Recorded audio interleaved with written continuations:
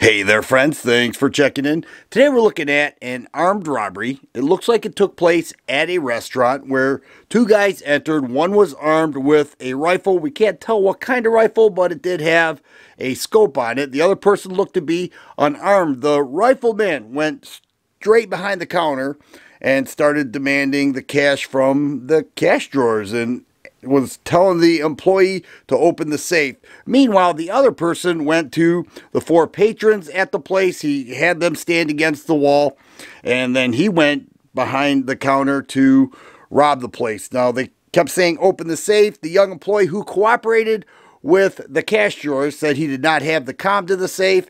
They took everything from the cash drawers. They flipped over the trays, went back to the four people, asked for their belongings. By this point, they already put their belongings on the table. They scooped those belongings up, whatever they were, most likely cash, wallet, whatever, and then they went to exit. At that point, one of the patrons was armed.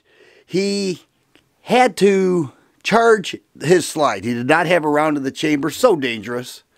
When seconds matter, you want to give yourself every advantage possible, and having to take that additional time to charge a round could be actually deadly. But in this case, it wasn't deadly, but he charged a round and fired what I counted to be 8 shots at these people as they were fleeing. I don't know if either of these guys were hit, but the one thing that really caught me was how he waited and waited, and he waited till their backs were turned and fleeing, which is very dangerous. So the question I have for you, was this a defensive shooting that was justified, or was it reckless?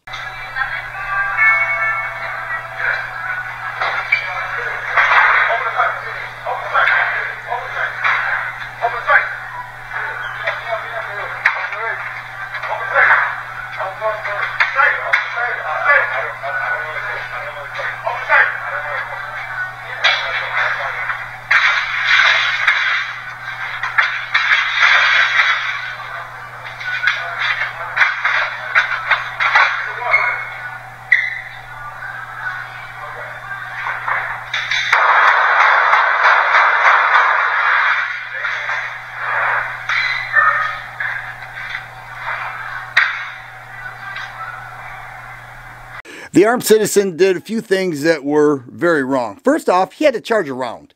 And I thought that was just amateur night. You know, I've always said you have to carry with a round in the chamber if you want to be as effective as possible with your firearm. Secondly, he waited. He waited way too long. At that point, their lives were not in danger. They were in no danger of great bodily harm. The robbers were leaving. So he's going to have to justify why he used his firearm when they were not in danger.